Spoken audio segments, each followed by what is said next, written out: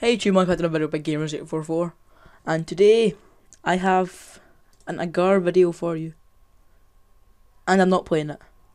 It's a private server for Agario. So you're gonna come to github.com/vram4/ogar, and it'll be in the description. So you download this. I've already got it, but I'll just wait for it to download. That's it there. Just delete that. So, you're going to open it. Don't need anything else. Oh no, you're going to take Ogar Master, put it there. What you're going to do, you're going to open it.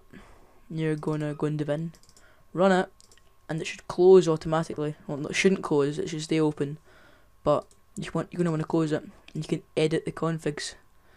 So if you've got Skype, you're going to want to change the port. So I've got Skype, so I'm going to go 9009. No, 9090. Max connections there. The bots, I wouldn't put them here because then it'll be like bot 1 to what the max number is.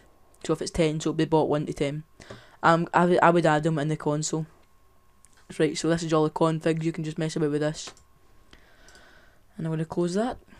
And then there is in here in the readme. There is this that tells you what to do. You can add bot, ban IP, ban list, board. Replaces the text in leaderboard with string text and shit like that.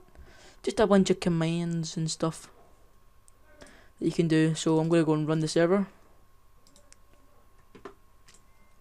And if you've already seen this, people say it's patched to connect to it. It's not. You click inspect element.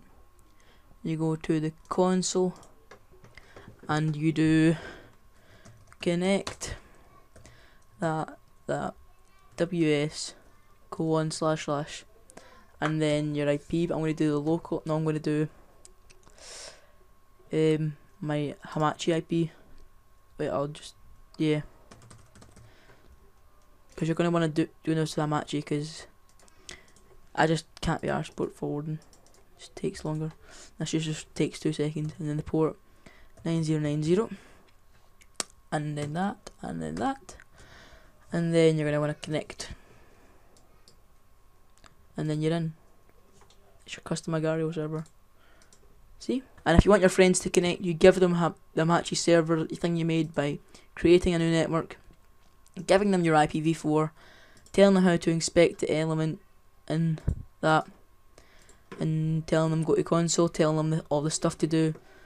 So all this will be in the description, and thanks guys, and I'll see you later, and be sure to subscribe.